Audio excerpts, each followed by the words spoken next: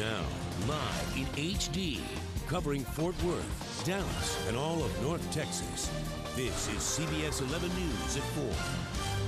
Good afternoon, everyone. I'm Tracy Cornett. Thanks. This week is Men's Health Week, and all week we're going to be discussing different men's health issues here on CBS 11 News at 4. Today's subject, male infertility. Not always comfortable for men to talk about, but without discussion, you can't have any solutions. So here to talk about male infertility, Dr. Walid Saleh, a specialist at the Sher Institute for Reproductive Medicine. So first of all, we were just talking before we came on the air, it is still relatively a female situation, but they dominate when there are infertility problems if you look at the numbers as a whole. But male infertility is real, it does exist, and it's something that does need to be addressed and can be worked on, correct? Yes, actually it is much more common than we think.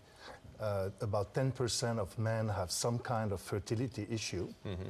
And when we look at just people with an infertility problem, 60% of the time we find that the male is involved. Okay, so when we talk about men and infertility, it's a completely different scenario than a woman with infertility. So in the male world, what do we do about it? What are the protocols? Okay, it depends on the cause of infertility. If the count is low, for example, that could be either a blockage or a hormonal problem. So the treatments would be different.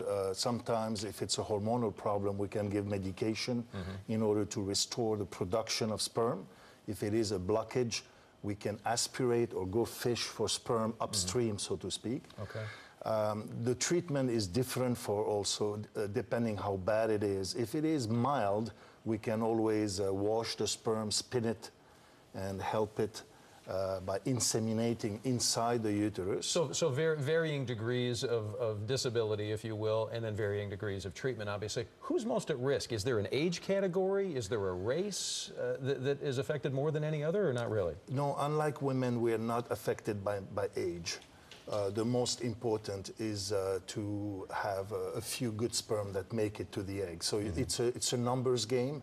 And sometimes you have to improve the numbers either by improving the delivery, which is the insemination process, or we have to go all the way where we work at the finish line where the egg and the sperm have to meet. We will then inject the sperm directly into the egg. Okay. So you always find enough sperm to fix the problem. All right, Dr. Saleh, thanks for being here. We appreciate that, and much more available for you. If you'd like some more information regarding male infertility and the Sher Institute for Reproductive Medicine, which the doctor represents, you can log on to CBS11TV.com, click on links and numbers. And tomorrow, we're going to talk about back pain, injuries, and exercise with Dallas neurosurgeon Dr. Rob Dickerman. Tracy? All right, Doug, thank you.